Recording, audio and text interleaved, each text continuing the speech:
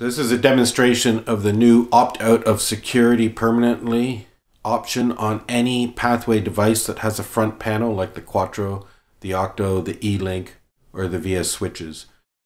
So after a factory default, you will be greeted with the security mode screen, and the default is to wait for Pathscape to secure the device. So this is just like version 6 firmware and Pathscape 4. You can run off to your laptop now and add it to a security domain. The other option is to locally configure it only, which means you will not be able to use Pathscape, but you will be able to use the front panel, or disable security altogether. So you can see on the screen, Pathscape says it is ready to be secured, but I am going to choose the disable security option, and I am going to opt out of security. And then the front panel will remind me that security is being disabled by the user.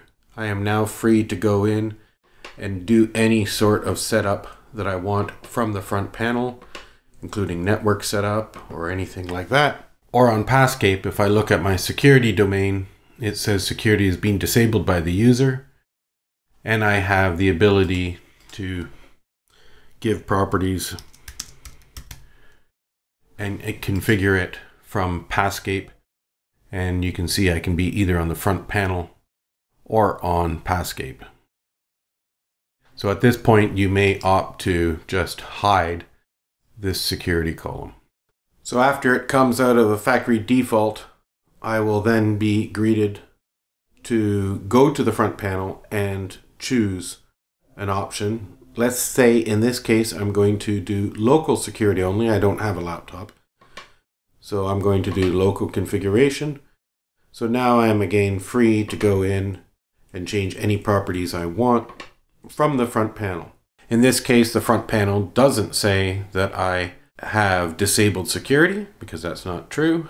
And if you go look at Pathscape, I see that this device, even though I'm logged into this domain called 24WML, this singular device, which I've just defaulted, is in read-only.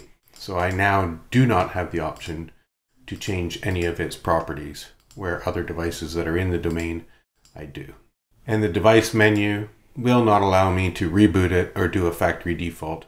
That must be done from the front panel. So once again, I will go into factory default for this device. And when it comes out of its boot sequence, so I see the device that is ready to secure. I can now administer my domain, and I can add the device that is not in my domain. And the device will get the domain name, and eventually it will get a green padlock. And then now we have the ability to change any of the properties we want.